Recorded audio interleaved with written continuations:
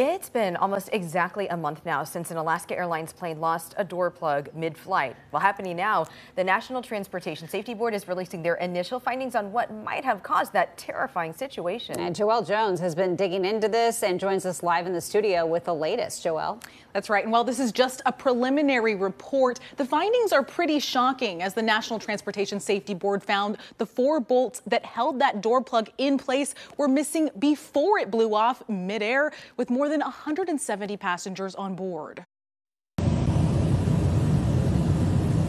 1 month after a door plug blew off an Alaska Airlines flight, forcing an emergency landing in Portland. The National Transportation Safety Board says parts used to secure the door plug and prevent it from moving were missing before the terrifying 20-minute flight.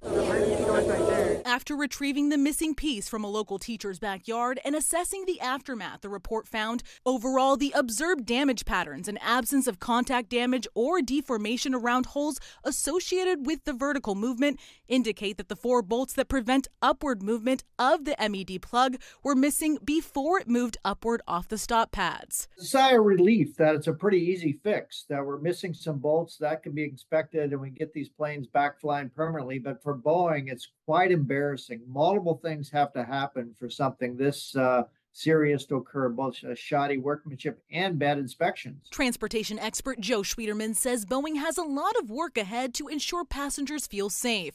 According to the report, at the time of the blowout, the airplane had accumulated more than 500 hours and 150 cycles without the 4 securing bolts. Boeing has outsourced a lot of its manufacturing, and I think we're seeing that in the assembly process, there's miscommunications, there's corners being cut.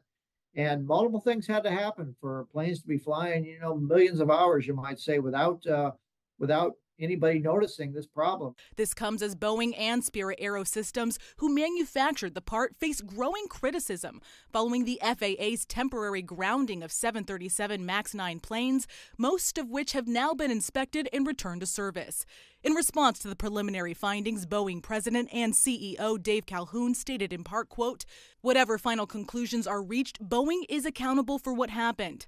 An event like this must not happen on an airplane that leaves our factory. We simply must do better for our customers and their passengers." It's going to be a different Boeing here on out, and that's hard to change company culture, but they have no choice.